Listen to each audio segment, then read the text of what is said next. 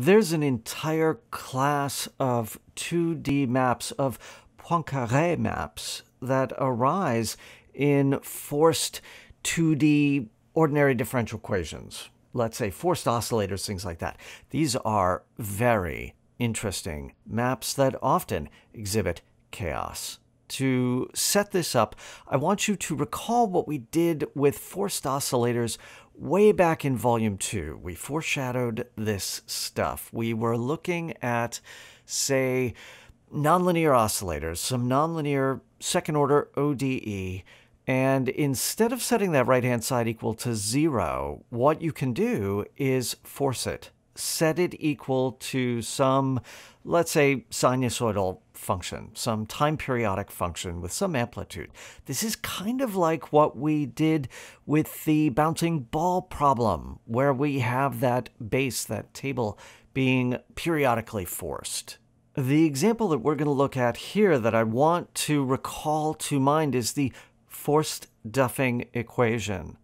Remember back in Volume 2 when we looked at the Duffing equation, this was given by the second derivative of x with respect to time plus some constant delta times dx dt minus x plus x cubed. Now, when we set that right-hand side equal to 0, then depending on the value of delta, we either had just one equilibrium or we had 3 equilibria.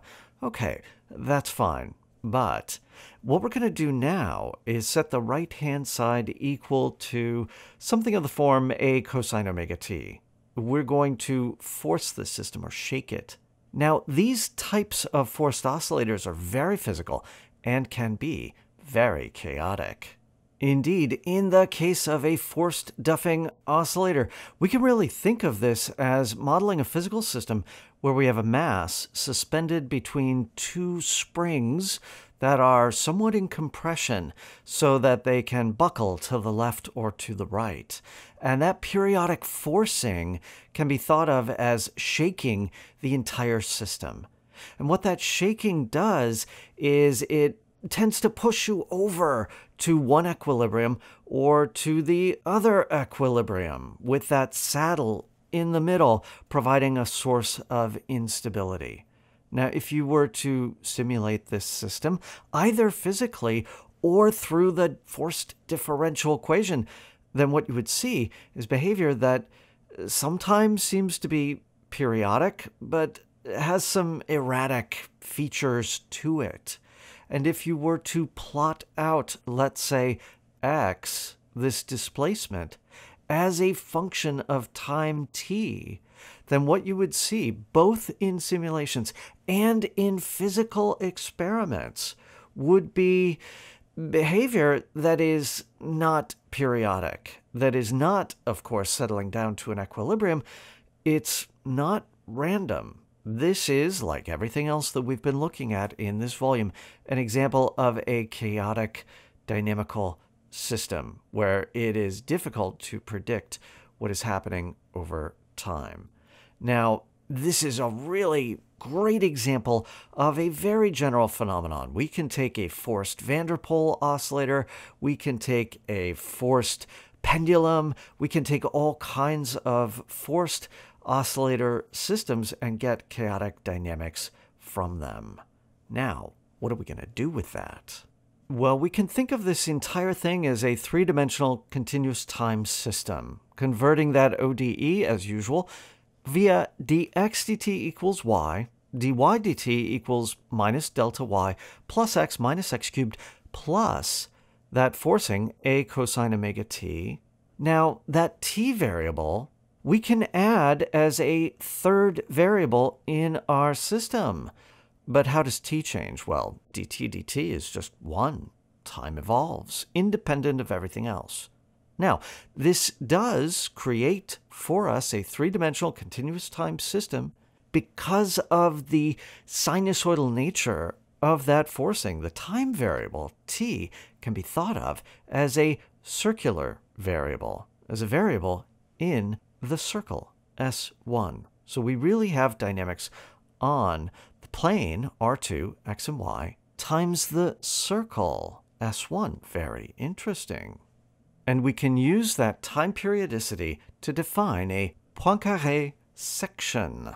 This is a reduction to a two-dimensional discrete time map in the x and y variables. And this is very simple. We just sample the time once per period.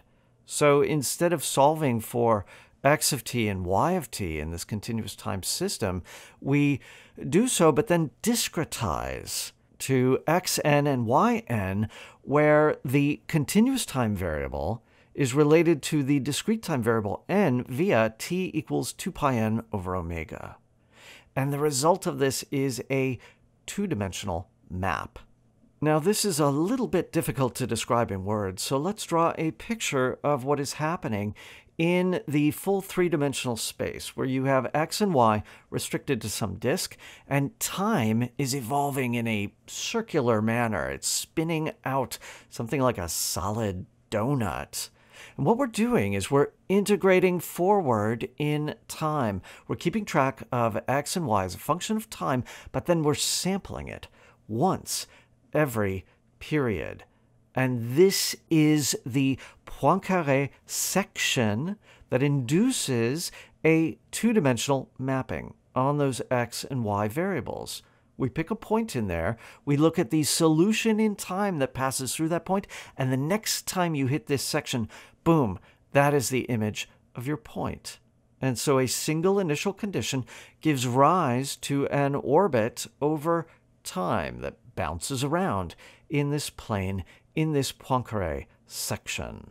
So to summarize, we have a Poincare map, or a Poincare first return map, that in this case goes from the plane to itself, that takes x and y at time n to x and y at time n plus 1. And for a chaotic forced oscillator, these maps have some really interesting patterns.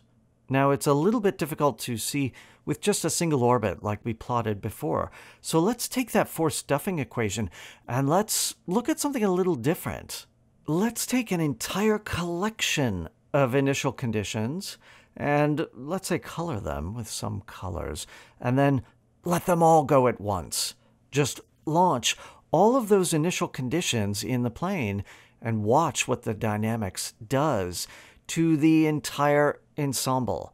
And what you see is that that collection of points is getting stretched and folded and bent around, and then boom, when it comes back and hits that first return map, that is what your Poincare map is doing to the entire region.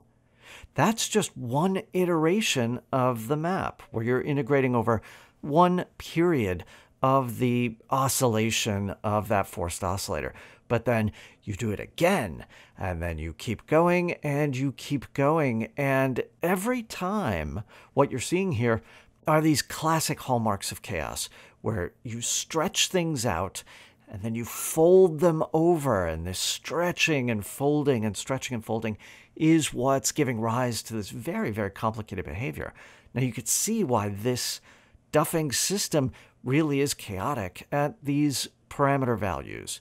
And what's interesting is to note the similarities between this forced oscillator that we're seeing here and its Poincare map and some of the other maps that we have looked at.